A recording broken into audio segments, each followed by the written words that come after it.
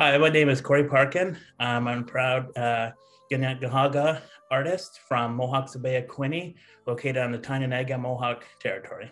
So kind of going back to this, I was like really brainstorming between like one of the original Toronto Rock with the CN Tower and playing like the lacrosse deck, like the guitar there. So that's why I kind of wanted to do, rather than like the CN Tower, but kind of do like a person with a stick instead there.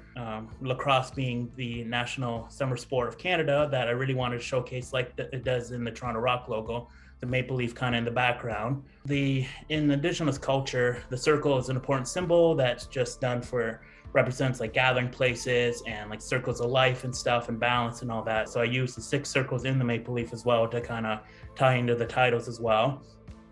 And then just also like the key things in my art that I always want to kind of showcase me being Mohawk as well. So the 3 feathers on top, the 3 eagle feathers represents a Mohawk on Augusta ways.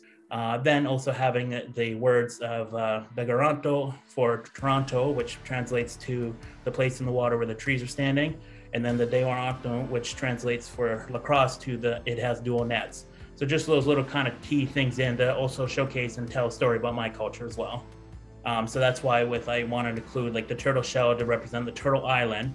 And then just kind of as being like, since the cross was a gift given to us through the creator, just having the players on top of the turtle island kind of playing in there, that's inside the rock logo as well. It was also played through the indigenous people as being like a way to kind of train and prepare themselves for combat and that. So it was me just kind of making the player on top, kind of also like looking as like being a warrior. The history behind like the wooden stick and that. And also I felt like when me doing this partnership with the team as well, it'd be an Indigenous Heritage Night there. That's why I kind of also wanted to tie in like more, rather than like a modern look, but more like the heritage kind of where the kind of like the sport kind of started from.